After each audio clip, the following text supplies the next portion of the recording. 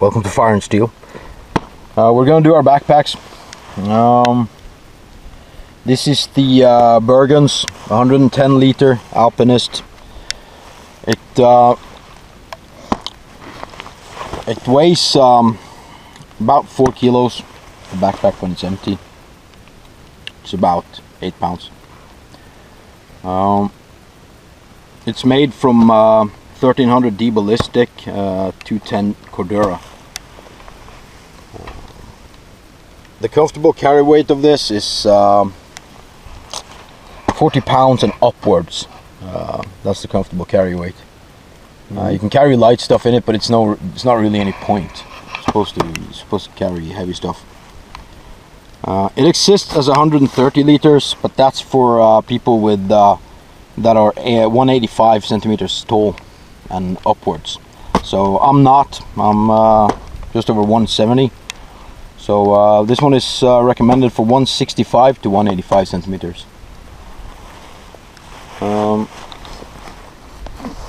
I've used mine for 5 years. You can hardly tell. It has many miles on it, like my shoes. And it's a brilliant backpack. Very sturdy. Take a lot of beatings. In front you have 2 zippers to hold down the lid. I can start from the top actually. The top lid is pretty big. You can remove it. I showed it in our gear testing video or gear video what we have in our backpacks. You can take it off the entire lid. It's a stretchy material. You can get it over what you have. 2 straps on the side to give it more volume. Just remember to tighten it in to make the pack as tight as possible, both sides. It has 2 straps in front, of course, to get it down. These buckles are very good. They're very sturdy. This is for carrying ice picks, walking sticks, whatever you want to carry with them. We have a handle here that is really sturdy. This pack now weighs about 40-50 pounds actually. It's quite heavy and it's no problem lifting it by it. It holds. I have carried 80 pounds in it, 40 kilos, and it wasn't any problem. It's heavy, but it's not a problem at all. These backpacks are anatomical, meaning they don't have a frame, which I like. I think frames are more weighty, just not as good to carry. They can carry heavier, but they're not as good to carry. 2 side pockets, pretty big. I keep toilet paper, my water bottle, my cushion in here. In there I have my knife, duct tape, rep kit, stuff like that. You can remove both by zippers here, and you can make a day pack if you attach both to each other. They have, as you can see here, shoulder straps hidden down here. This goes all the way down, so you can stick something, say a big knife or a stick or something, all the way through. It comes out here, and you can put it in here, which also has straps. You got some room down here as well. Again, straps to tighten up the pack, not make it as loose. The main compartment is divided in 2. You can open it completely, so it's stuff all the way down. I never do that. I keep it 2 compartment, simply because you can open up. 2 straps here. Carry your sleeping pad, fishing rod, walking sticks, whatever you want here. These are very good, and they go up far. To open the compartment, you can see the top compartment here, which you can open and get to that. Here I have a bunch of dry bags, knives, tarp, a lot of stuff.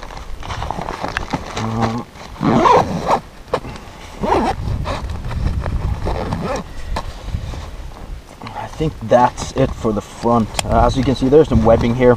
Put on carabiners, more straps if you want to attach more on the outside of your pack. I'm not a big fan. I like to keep my pack, everything inside my pack, but if I have to, you got a lot of options. A lot of options to tie down things. On the back,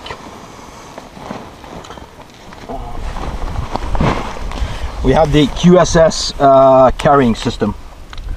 I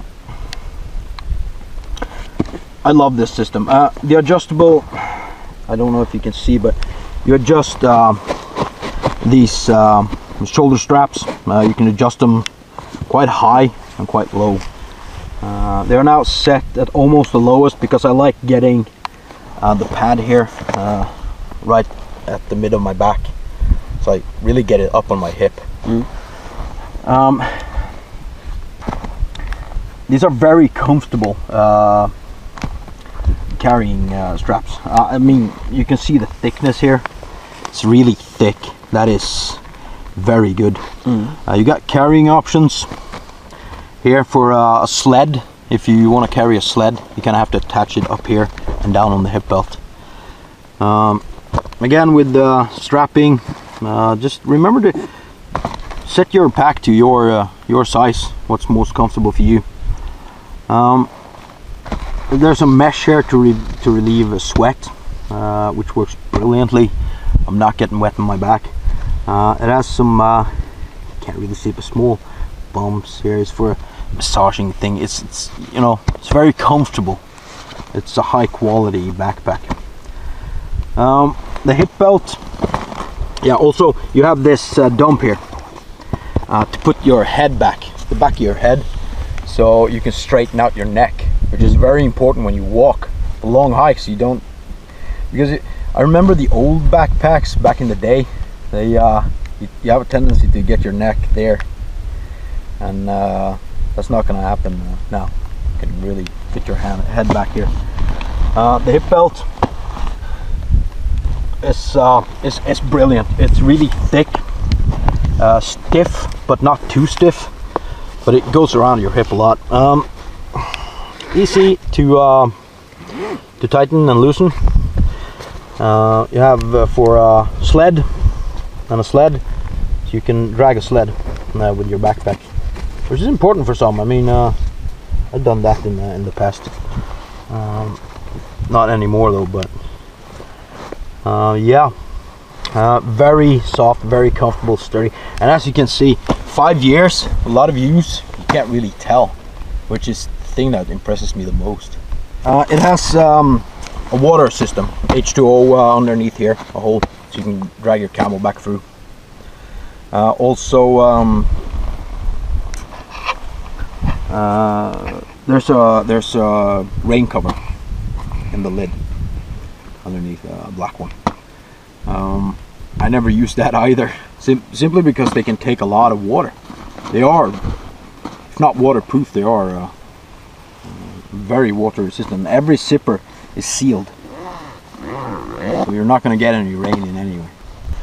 Now, as you can see, I'm wearing it, and it's quite high, which is how you should carry your backpack. You shouldn't be hanging down on your ass. This is the way to carry it nicely. Now, right now I'm carrying it on my hips, and it's easy when you walk. If you get tired in your shoulders, you just release the buckles and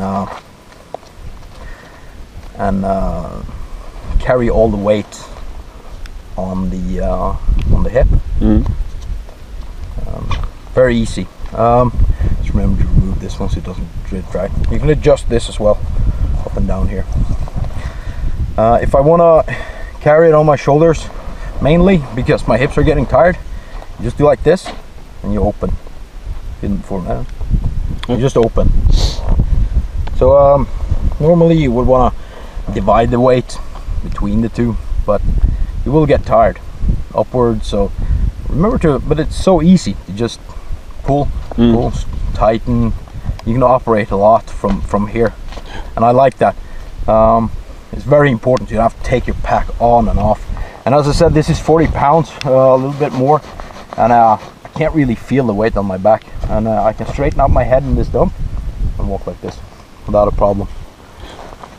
It retails for $500, so it's quite expensive, but as with shoes and with certain clothes, you can't pay enough, I think. This is comfort, and this is what you need for long hikes. Now, if you just like day hikes, then don't buy this stuff. It's too expensive. Buy a smaller pack, cheaper pack. But for longer hikes, heavy hikes, this is what you should buy, in my opinion. So yeah, the Bergans Alpinist 110 liters. Yeah. It's fucking awesome. Oh yeah. Oh yeah. So that's it? That's it. Recommended. Go buy.